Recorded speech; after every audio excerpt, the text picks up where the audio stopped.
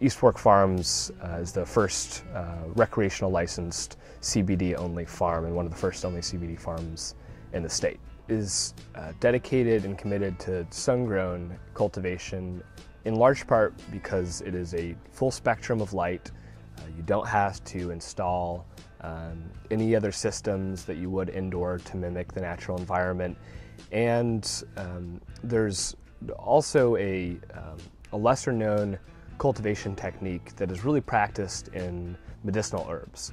And that is, if you allow a plant to experience the natural environment to a degree that it doesn't kill the plant, whether that's insects or natural cycles of watering, and you allow a plant to interact with some of the difficulties of growing outside, it turns on defense mechanisms that actually enhance some of the terpenes and cannabinoid levels that people find beneficial. You know, that's not to say that indoor CBD dominant or rich cannabis is not as good, but I think we're seeing more and more that it doesn't fully express its properties like sun-grown cannabis does. And so in addition to having a more well-rounded, holistic flower and extract using sun-grown cultivation methods, you also have a much smaller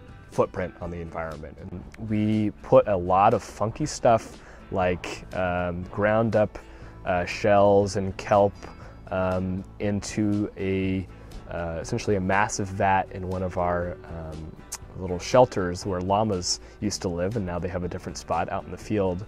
And we make a large compost tea. We let it bubble for a bit and then connect it to our irrigation lines.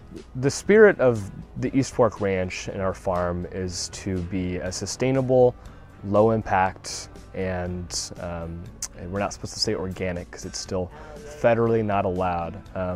But we are a clean green certified farm, and one of the things we're doing at East Fork Farms is we are giving away free clones and cuttings, and in some cases seeds, if we're confident the seed will display the right properties, to essentially hobby growers, people in Portland that now know that they can grow 4 plants in their backyard.